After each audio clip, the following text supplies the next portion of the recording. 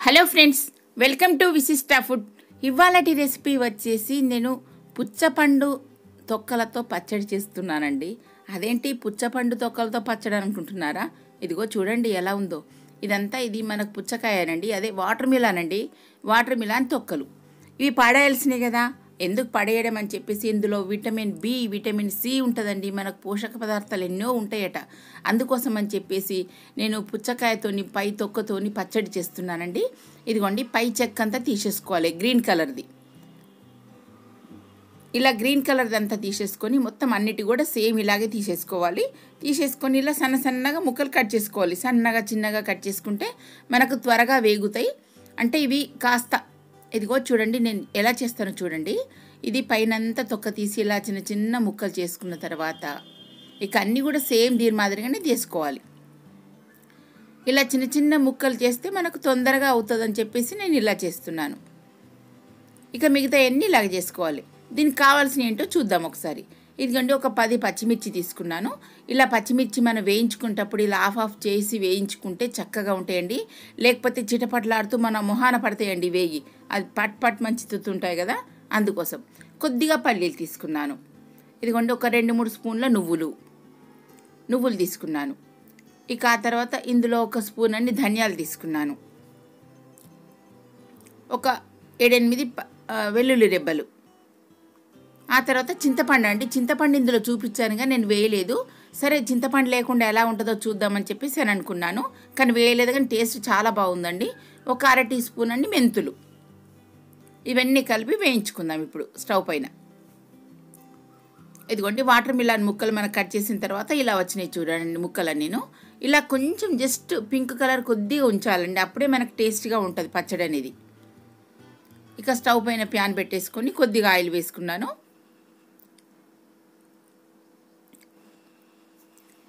ఇదిగోండి, కొద్దిగా ఆయిల్ వేసుకొని ఇందులో పచ్చిమిర్చి వేసుకుందాం. ఇలా ఆఫ్ చేసి వేస్తే మనకు ఇది చిట్పట్మని చిత్తకుండా ఉంటుందండి. ఇందులోనే పల్లీలు కూడా వేసుకుందాం. వేసుకున్న తర్వాత ఇది సిమ్లో పెట్టేసుకోవాలండి, ఎందుకంటే మనకు ఆయిల్ వేడెక్కిపోయింది కదా. ఇవన్నీ వేగేసరికి అన్నీ మాడిపోతుంటాయి, అందుకోసం సిమ్లో పెట్టి వేయించుకోవాలి. ఇక వెల్లుల్లి రెబ్బలు కూడా ఇందులోనే వేసేసుకుందాం.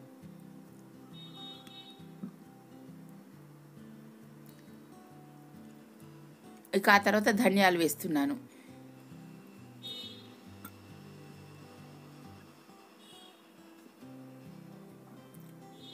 వేసాక ఇప్పుడు నువ్వులు వేసుకుందాం. ఇక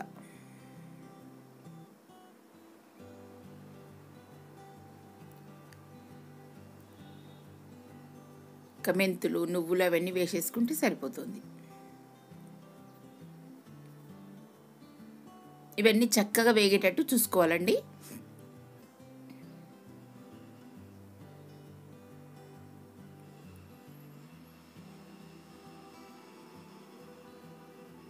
ఇది సిమ్లో పెట్టి వేయించుకుంటే మనకు చక్కగా వేగుతాయి అని చెప్పేసి నేను సిమ్లో పెట్టానండి. ఇప్పుడు అన్నీ ఇందులో వేసాను. ఇక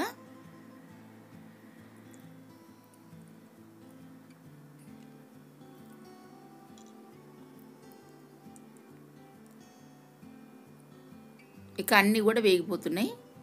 ఇక మనకు పచ్చిమిర్చి కూడా చక్కగా వేగిపోయినాయి చూడండి.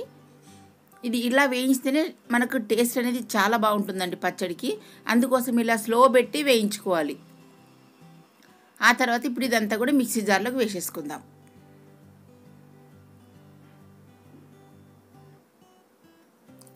ఇక మిక్సీ జార్లోకి వేసేసుకున్నాం కదా, ఇంకొద్దిగా ఆయిల్ వేసేసుకొని మనకి ఇందాక ఇది వాటర్ మిలాన్ ముక్కలు ఉన్నాయి కదండి, ఇది కూడా మగ్గనిచ్చుకోవాలి.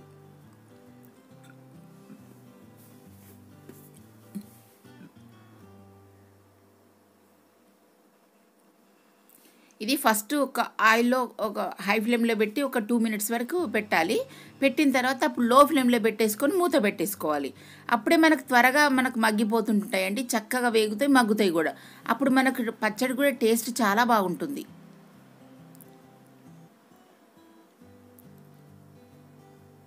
ఇదిగోండి, హై ఫ్లేమ్లో పెట్టి వేయించుకుంటున్నాను. ఇది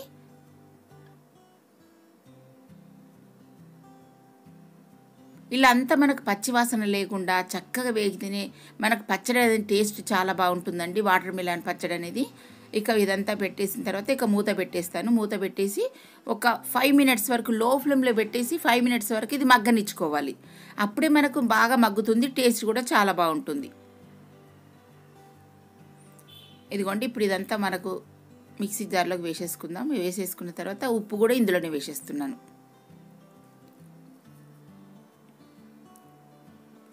ఇక మూత పెట్టేసి ఒక 5 మినిట్స్ వరకు మగ్గనిచ్చుకున్నా చూడండి.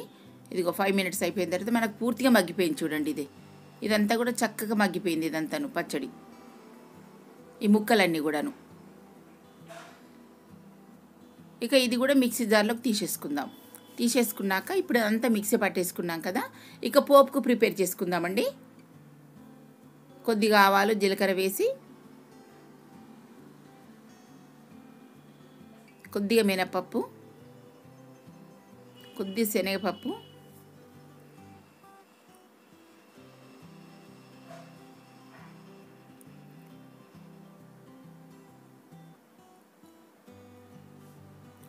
ఇదిగోండి దేంట్లోకైనా కూడా పోపు అనేది మాడనివ్వద్దండి, అప్పుడు టేస్ట్ అనేది ఉండదు. పోపు మాడకుండా చూసుకోవాలి మ్యాక్సిమం. ఒక్కొక్కసారి మనకు బై మిస్ అవుతుంటుంది, ఇక దానికి ఏం చేయలేం. కానీ చెబుతున్నానండి, ఇలా పోపు మాడకుండా మనకు చక్కగా వేగితేనే టేస్ట్ కూడా చాలా బాగుంటుంది. ఒక 2 ఎండుమిర్చి కూడా ఇందులోనే వేసేసుకుందాం. ఇక ఇదిగోండి 2 ఎండుమిర్చి వేసేసాను, కరివేపాకు. ఇక ఇదంతా వేసేసుకొని మనకు పోపు అంతా రెడీ అయిపోయింది చూడండి. ఇక వాటర్ మిలన్ పచ్చడి రెడీ అయిపోతున్నది చూడండి. ఏం చక్క ఇందులో పోపు పెట్టేసామని అనుకోండి, అదిరిపోయే టేస్ట్ ఉంటుందండి, చాలా బాగుంటుంది. ఇందులో పులుపు కూడా కొంచెం జస్ట్ మనకు వచ్చినట్టుగా అనిపిస్తుంది, అంటే ఆటోమేటిక్గా దాంట్లోనే ఉంటుందండి. మనకు చింతపండు వేయాల్సిన అవసరం లేదు. నేను చింతపండు వేయలేదండి, చూపించాను. కానీ ఈ పచ్చడి అంతా కూడా ఇది ఇడ్లీలోకి కానీ దోశలకు కానీ చాలా టేస్టీగా ఉంటుందండి. Okay friends, thank you.